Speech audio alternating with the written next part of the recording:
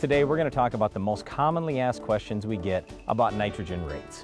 First of all, how much nitrogen does your corn actually need? Well, what we encourage you to do is download the free Ag PhD fertilizer removal app. You can choose your crop and your yield goal, and then it will tell you how much total nitrogen you need. Well, one of the big questions that we get, Brian, every year is, how about the soybean credit? I had soybeans out there last year. Am I going to get a lot of nitrogen for free?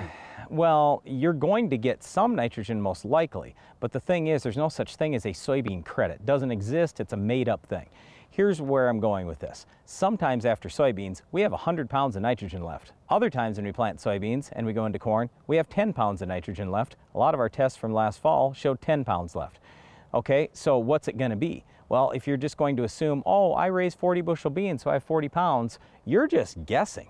Okay, we want you to soil test, then you actually know. So don't just assume because I raised soybeans, I have a whole bunch of nitrogen. Sometimes you do, sometimes you don't. One of the big concepts we talk about very often is a soil's cation exchange capacity, or CEC. Can you explain that just a little bit? Yep, so cation exchange capacity is just the holding capacity of your soil. But what it also tells you is how much nitrogen your soil can hold. And this isn't an exact number or anything like that, but it'll get you close. Just take 10 times your CEC. So if your cation exchange capacity is 12, 12 times 10 is 120. We're going to tell you that at most, your soil can hold 120 pounds of nitrogen at any one time. So if you already have 40 pounds out there, we would tell you don't put any more than 80 pounds out there right now. All right, and that's a really important number to know because we want to get the right amount of nitrogen. We don't want to lose it to leaching, and leaching is one of those concepts we get a lot of questions, especially on a wet spring like this. Well, there are three different forms of nitrogen loss. You've got volatility, where you lay it out on the soil surface,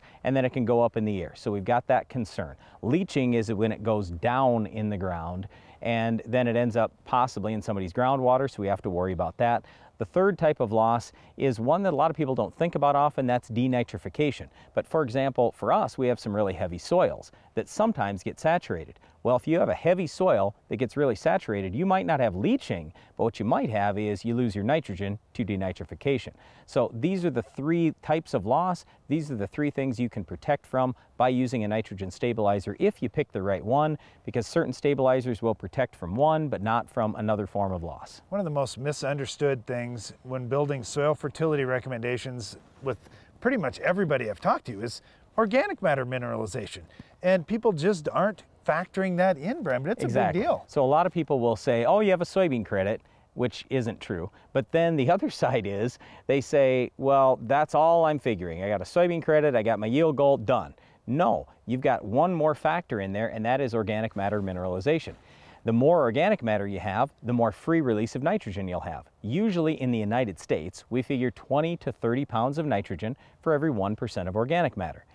So in other words, if I had 5% organic matter, that's 100 to 150 pounds of nitrogen that will come available all during the growing season. And it comes available based on heat. So is any going to be available in April or May in our area? No. But is it going to be available, some of it in July? Yes. Some of it in August? Yes. Some in September? Yes, because that's when the heat comes. Finally, Brian, we need a little bit of a chemistry lesson here because there's a lot of questions on different forms of nitrogen. What's the difference between the ammonium that we're often talking about and nitrate? Yeah, so we should have talked about this a little bit earlier when we discussed leaching.